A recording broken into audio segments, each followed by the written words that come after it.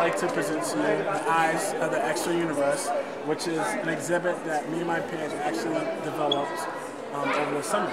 So I'm pretty sure you guys used the visible telescope before. You held one up, and it's actually even a really big visible telescope in space called the Hubble Space Telescope. And the way how that gathers light is it has a really kind of big makeup mirror, something that actresses use, and it helps gather the visible light. But we care about X-rays. So all these lasers represent X-ray light coming from a very hot object. And here are the mirrors. As we see, we had exhibitors coming over. And switch this over. When I turn these lasers off, we see one singular point. And this is our reference point. When I turn these lasers on, I want to have all these points of light overlap the reference point. And when I do this, in essence, I'm creating a focal point. And a focal point is when an image is in focus. And if you wear glasses like myself, when I take off my glasses, everything is out of focus and it's really blurry. So our mirrors actually, when they're aligned like this, helps correct that. So things actually look in focus and clear. Besides establishing a focal point, there's also a quality of image, or in terms of resolution. And that's dependent on the smoothness of the mirrors. So when I switch from rough to smooth, we notice that what used to be a singular point coming from these lasers is now kind of spread out. What's really special about Chandra's mirrors is, of course, it's well aligned to bring the light to a focal point, because gathering and bringing X-ray light to a focal point is very hard. But its mirrors are so well polished. And when we think of a mirror, of course they're polished. Mirrors on a microscopic level actually have bumps. And a bump on one of Chandra's mirrors is smaller than the size of an atom. That's pretty remarkable. That's why Chandra's able to have very high quality X-ray images. So we see here, we have the Rosette telescope, which was developed before Chandra, and we have the Chandra telescope. These are both images of the same object called Prime Nebula. Rosette doesn't really tell us so much information because of its poor resolution.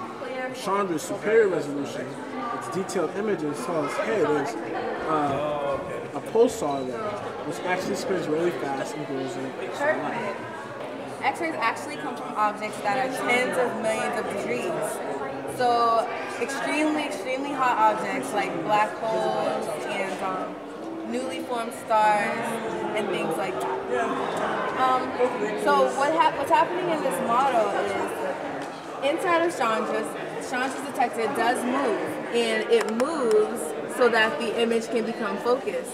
So if we notice, the further back you pull it, the stars become clearer. So this is called the Ego Nebula. It's a star-forming nebula, which means right now stars are being formed in this nebula.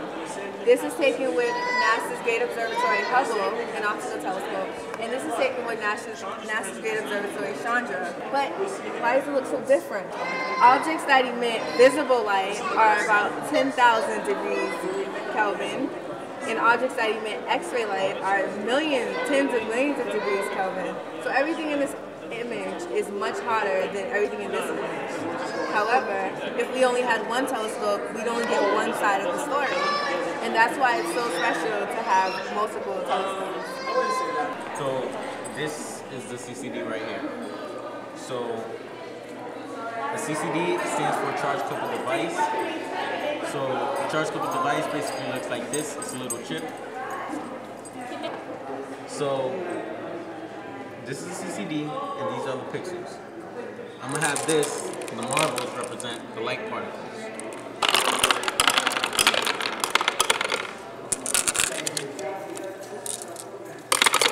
So the light falls into different pixels. So this part right here is the serial register.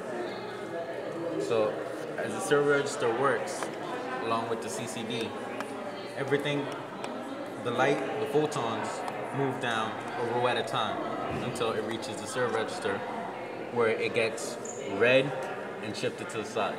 I'm just gonna push this. So right there, and I'm gonna push this.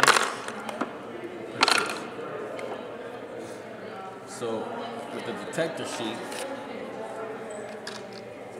I'll write it down. So 2, 6, 2.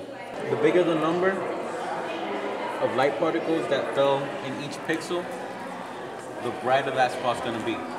So something like this would be a 0. That would be a 0. This would be a 10 because it's already really bright. Maybe this would be a 5. So if I draw, say, a 10 right here, and a 10 right about here, I draw a 10 right there, I draw 10, 10, 10, 10, 10, 10, 10. So as everything else gets filled in, you can see very clearly the smiley face.